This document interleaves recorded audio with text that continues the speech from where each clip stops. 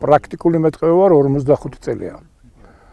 და მეტყევებას ვეზიარე 69 წლიდან, ანუ ნახევარ საუკუნე უკვე ესეთი დონით ვარ ბავშვობიდანვე შეყარებული ამ ბუნებრივ პირობებს, რომ როცა კი მომეცემა თავისუფალი ნება არჩევანის, ყოველთვის მირჩევნია ვიყო ტყეში, ვიდრე ვთქვათ იმ ცენტრალურ დიდ მეგაპოლის ქალაქში, ჩემი მაშინდელი დირექტორი ვათვალიერებთ ახალ უბანს, რომ რაღაცა ღონისძიებები უნდა დავგეგმოთ.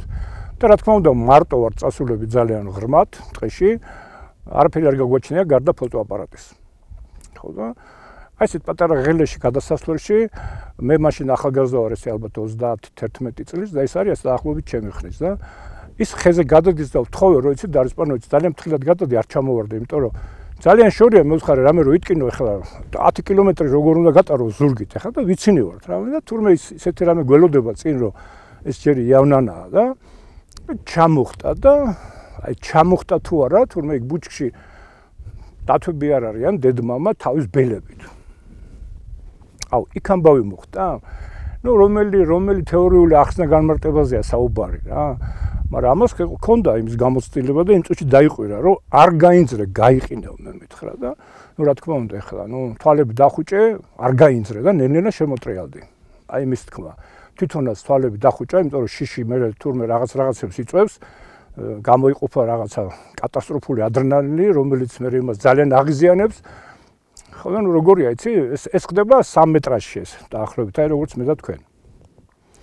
ორი ვებერთელა დათვი ესე სახეთა რომ მოგიტანს ასე კლანჭებს და კბილებს.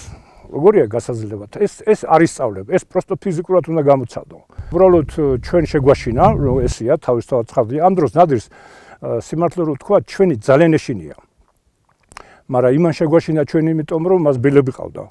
საფარის მიდამოებში, ღრელის მიდამოებში, აი ძველი აბია იმის მიდამოებში, აქ თვითონ რაბათის მიდამოებში, ნავანების მხარეს ეკ ორფოლოა ეხლა სადაც ტანკებითა და იმით სამხედროების პოლიგონია. მან აი ეს თელი სვირის მხარეს ზოლი, კლდის მხარეს ზოლები, სულ ყველა აწყურის მთელი შემოგარენი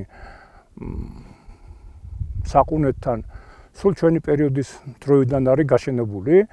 ეხლა თავისთავად ცხადია, დღეს რაც კეთდება, ყველაფერი ისევ თქვენთვის რჩება, მომავლისთვის და ამიტომ ადამიანმა ის რომ იფიქროს, რომ ეს მარტო მეტყევის საქმე არ არის სწორი. ეს ყველას საქმეა. ფიქრობ რომ იცი, ნუ თუ ეს მარტო ჩემი საქმეა, ეს ძალიან ცუდია. მაგრამ როცა უყურებ რომ აქ შენზე ძალიან ახალგაზრდებს გული ტკივათ, ეს ძალიან გვახარებს ჩვენ.